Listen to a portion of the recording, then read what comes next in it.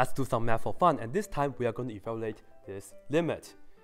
It's a really big one, right? And does it really make sense when I plug in n is equal to infinity into all the n's right here? When you do that, you are plugging infinity into here. You have the infinity in the denominator, 1 over infinity, 0. But the second one is also 0, and so on, so on, so on. However, in this case, 0 plus 0 plus 0, it's not 0 because, in fact, we have n many, and when n goes to infinity, we have infinitely many zeros. So, 0 plus 0, yes, I agree with you guys, it's 0. But then when you have a lot of zeros, like infinitely many zeros, when you add them up, in terms of limits, you may not end up with 0. So, do not draw any conclusion right here. In fact, to me, this looks like an area question, okay? And let me do some review with you guys, because when we first learn about areas and integrations, this is the limits that we get, okay? So let me just give you guys a quick review right here. So begin with a curve. Let me just draw it right here for you guys. Let me say this is my function, f of x, and suppose I just want to look for the area under f of x from 0, let's say this is 1, okay? I want to look for the area of this region. How can we do that? Well, you can do integration, but that's the technical way. Before integration, what you do is you cut this into many, many rectangles. How many? N pieces, right? So I'm going to just cut this into n rectangles with equal width, by the way. So I'm just going to draw you guys rectangles like this. Well, this is my first one, and this is my second one. I'm drawing the right end point, but then technically it doesn't really matter, because as long as we can find the area right here, it doesn't matter if you use the left or the right or the midpoints and things like that. But anyways, I'm just going to draw you guys a few to illustrate, okay? So suppose from 0 to 1, the whole thing is 1. I cut this into n pieces. How big is each piece? 1 over n, right? So this x value will be 1 over n. And for the second x value, is 1 over n, and then another 1 over n. So this right here will be 2 over n. And then the third one is going to be 3 over n, right? And so on, so on, so on. And of course, you do a lot of this, okay? And at the end, you end up with the last rectangle. And this is the same as saying n over n, which is the same as 1.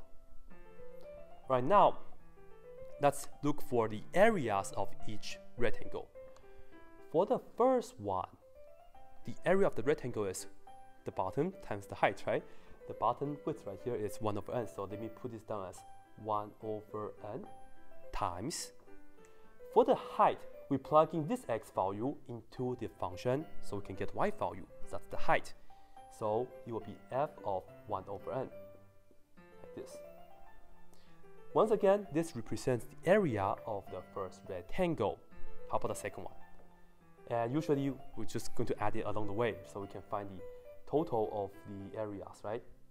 So for the second one, the width is still 1 over n, just that little piece, 1 over n. And we multiply by the height right here, okay? You see the x value is actually 2 over n. And you start with the x value, you go up, and you get the y value here, right?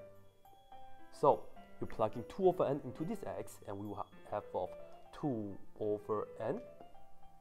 And you see the deal, right? So you add, the next one is going to be 1 over n times f of 3 over n, and then so on, so on, so on. The last one, which is, let's say this one, is going to be 1 over n times f of n over n. Like this, right? Alright, so as you can see, we're adding a lot of things together, and usually what we can do is we can use the sigma notation, right, the summation symbol right here, to write this down in a more compact form. So I will do that for you guys. This right here is the same as saying I can write down sigma right here, and the only thing that's changing is this right here, the 1, the 2, the 3, the 4, and then the n right here. That's the term that's changing, right? So we have to use an index for that. And the things that we haven't changed, we'll just write it down. We always have the 1 over n, we always have f, and then something over n, right? For this, that's been changing. Well, we'll just use an index. Usually we put on I. What does I mean? Well, I goes from 1 all the way to n. So that's why I put on right here. I goes from 1 to n. So this is the sigma notation for this expression. And when we have a lot of these rectangles, how many is it a lot?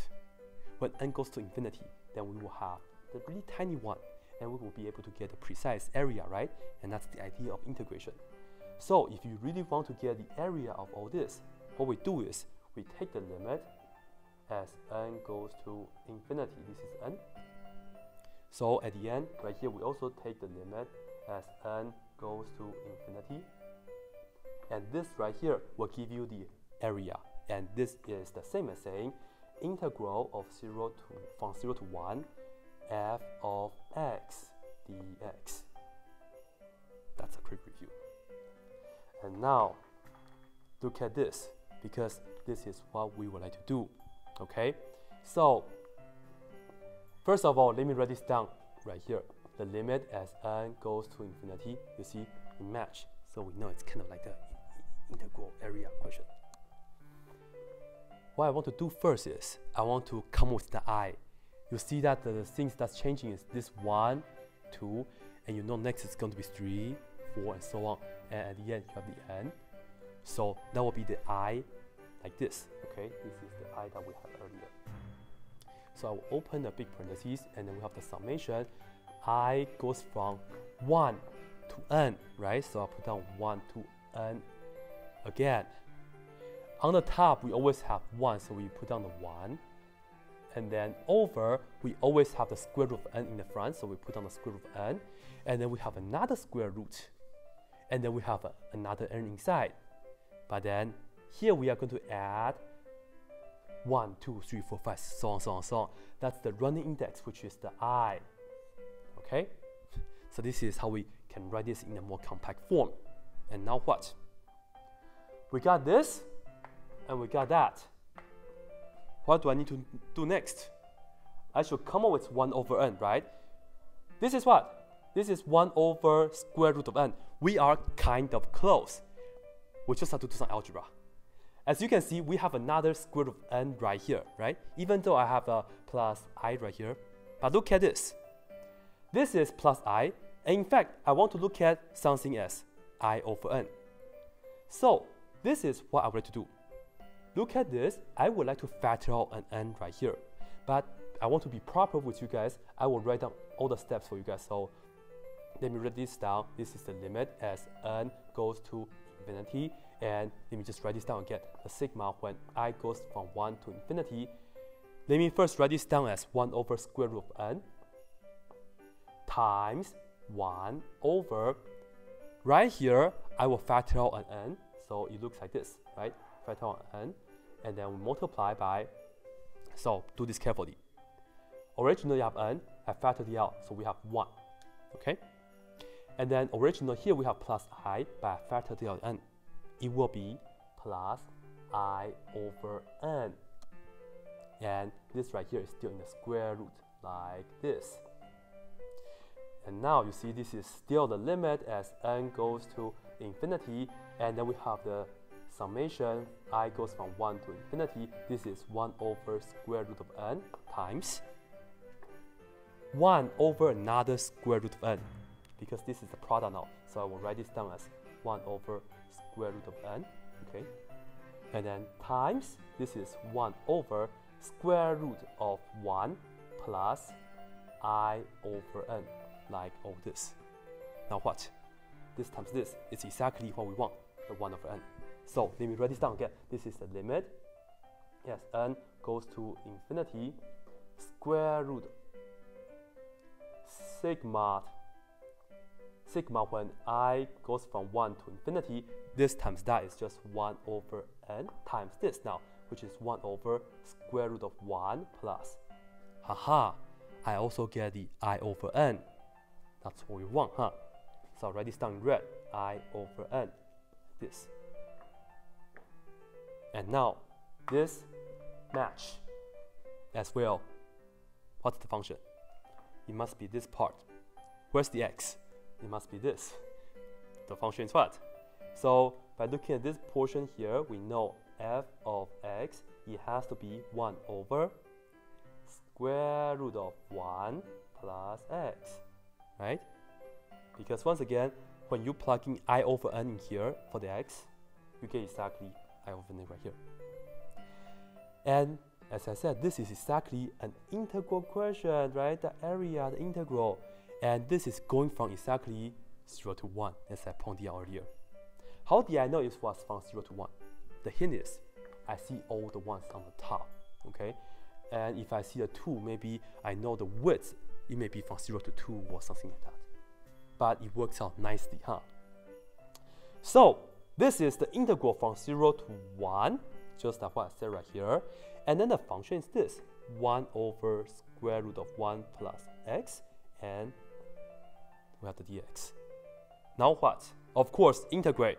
I'll speed this up. I'll do this in blue. So here we go. Integral from 0 to 1, 1 over square root of 1 plus x dx. What we're going to do is use the u sub. So I will say this is u equals to inside, which is 1 plus x. And you know du is the same as dx. This is nice. And you see this is going to be, this is x is going from 0 to x is equal to 1, right? So this right here, u will be going from what? When you plug in 0 into x, u is going from 1. And 1 plus 1 is 2. So u goes from 1 to 2. And right here we have 1 over square root. And then inside is the u. So we have the u inside. Dx is the same as du. So this is nice. This is what we have, right? And to integrate this, I will look at this as 1 over u to the negative 1 half power. So this is the integral u from 1 to 2. And then this is u to the negative 1 half power. And we have the du. To integrate this, we add 1 to the power. Negative 1 half plus 1 is positive 1 half. And then we divide it by negative. And we divide by 1 half, which is the same as multiplied by 2 over 1. So this is going to be 2u to the 1 half power. And then we go from 1 to 2, right? And you see, I plug in 2, I plug in 1 and subtract. We have 2 in front, and then we have 2 to the 1 half. And then we minus 2. And then we plug in 1 here. So we have 1 to the 1 half. Like this. At the end, you know, this is the same as 2. This is the same as square root of 2. Minus 1 to the 1 half power is just 1. So we have 2 times 1, which is just 2. This is what we have. I am pretty sure if you're watching my video, you know how to do this integral already. But anyways, I did it for you already. This integral is equal to that, which is 2 square root of 2 minus 2. And this will be the answer for that limit. You like it? Cool. Black pen, red pen, yeah!